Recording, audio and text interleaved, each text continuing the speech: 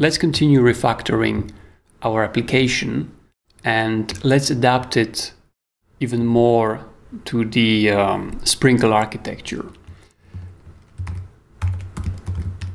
So right now in the calendar screen, we have this counter, which is being managed through an ugly provider. So let's remove that and let's see how we could adapt this piece of code, even though it's not related to calendar, to the sprinkle architecture. So the first thing would be to remove the ugly provider. So I will unwrap the app like so.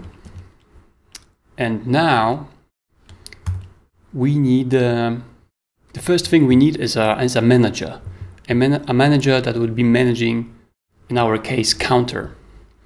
So let's go ahead and create a new manager, and let's call it counter manager.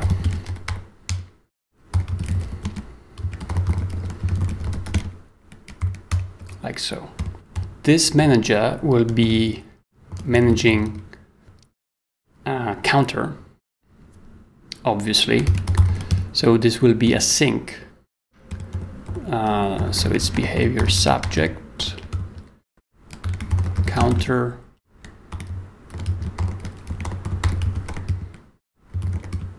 int,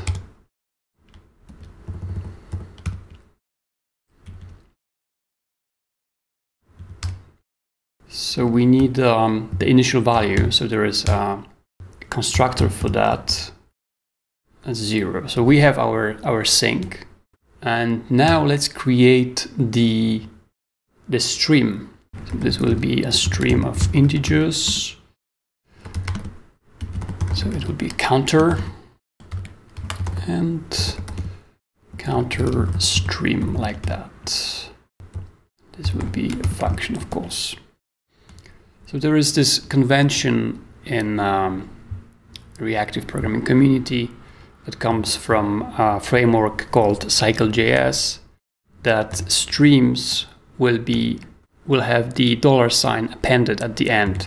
So this way it's just a convention, a soft convention, which means that you don't have to use it, but it's just easier to see which variables in this class are streams or observables in case of JavaScript, and I will use this convention in this code here. So we have the counter, we have the sync, and now we need the methods to increment and decrement this this counter. So let's go ahead and create that. So the first one will be increment, and this will be simply taking the counter and adding the new value. So for convenience, let me create an internal, a private method called current, a getter, which will be used to access the current value of this stream, of this behavior subject. And now, if the increment is executed, invoked, I will just take the current value and increment it. And the same goes for decrement, but in this case we will decrement the current value. Okay, so that's pretty much it. And as you can see, these two lines are internal. So this is the sync, which is operated through some public methods we exposed in this class, and the stream itself. So we have 3 elements.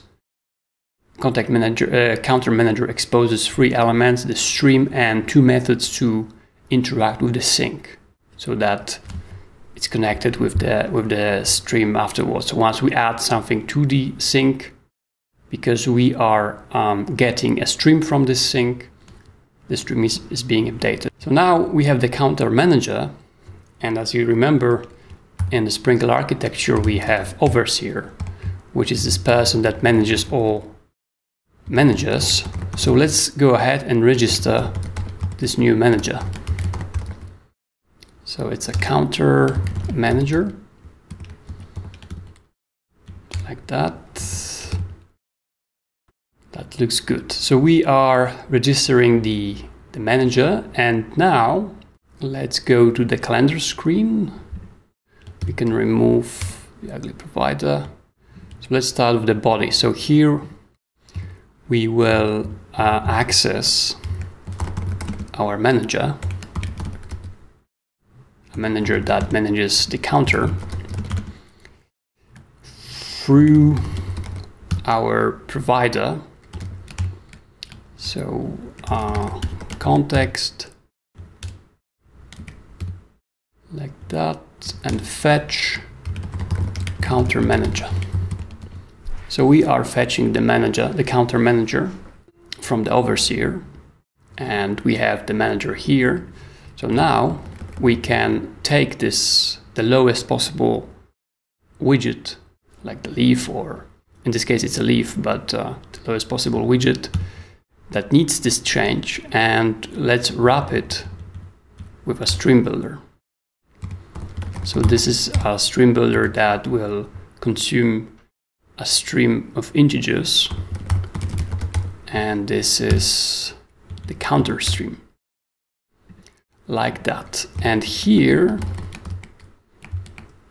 snapshot,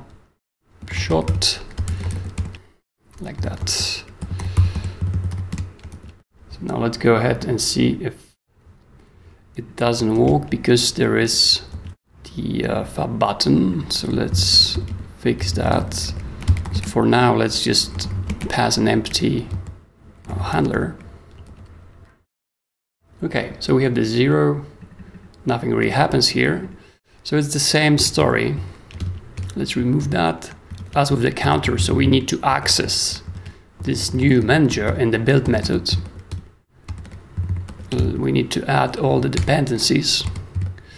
So the manager, the provider, and now, as you remember, this manager, it not only exposes the stream, but it also exposes the methods to interact with this stream. We can now say manager increment without the parentheses, and this should work. And it works indeed.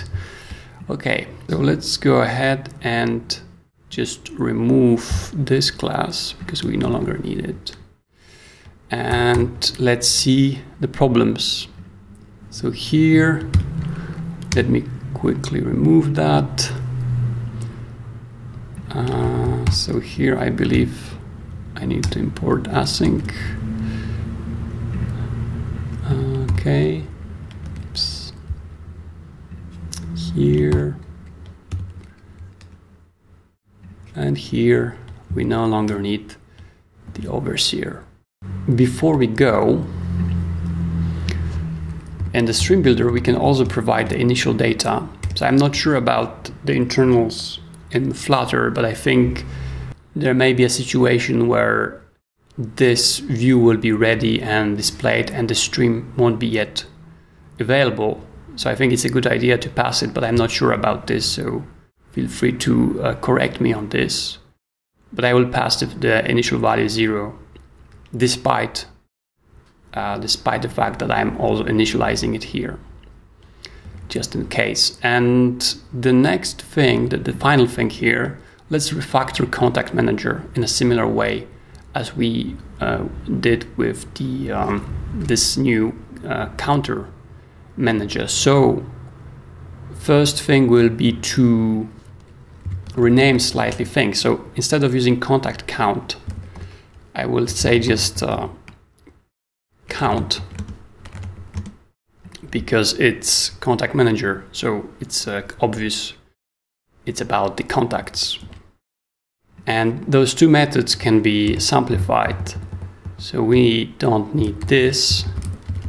We can just use this, and as a convention I will use browse as well, but as a stream, and this is an optional parameter.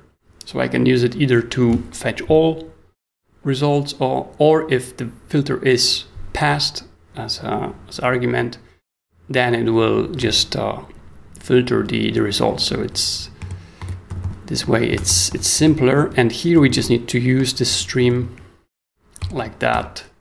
So again, this is the pod that is being exposed as a public, and this is internal. So the sync, I'm sorry, those two are exposed, count stream and browse stream, and the sync is internal. So now let's see the errors. So let's go here. So we have count. Let's go here and we have browse. And let's go here and we have just browse without any parameters. Does it work? It works. Okay, so that's all for today. See you next time.